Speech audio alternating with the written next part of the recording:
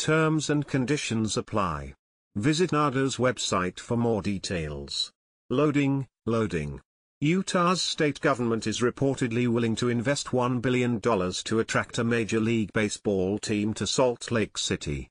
The funds would help build a top-tier stadium and multi-block fan zone featuring mixed-use developments, restaurants and new businesses.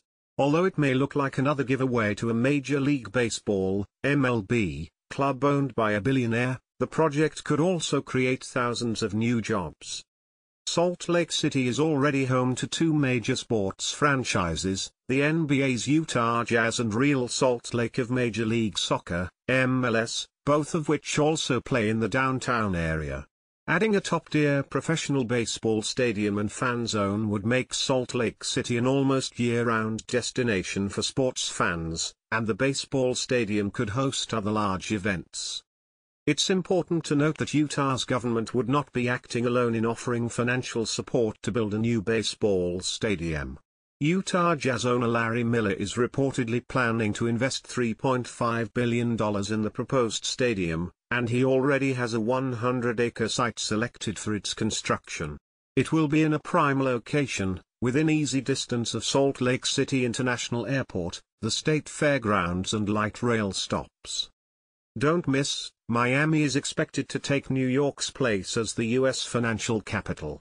Here's how you can invest in the city with as little as $500 before that happens. Collecting passive income from real estate just got a whole lot simpler.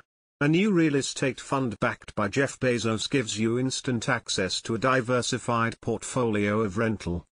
While the Utah government is willing to put up $1 billion in partnership with Miller, it's important to note that most of that money would not come out of the pockets of Utah taxpayers. The initial funds would be paid for in bond measures that would be paid back by raising the state's hotel tax, which is how the state raised $35 million to help fund the construction of Real Salt Lake's soccer stadium. Miller and the Utah state government view the proposed stadium as the centerpiece of a redevelopment area that would be called the Fair Park Entertainment District and feature a large network of hotels, bars and restaurants. This multi-purpose fan zone experience is one of the hottest new sectors in real estate development and has seen tremendous success revitalizing cities like Inglewood, California, with SoFi Stadium or Titletown in Green Bay, Wisconsin.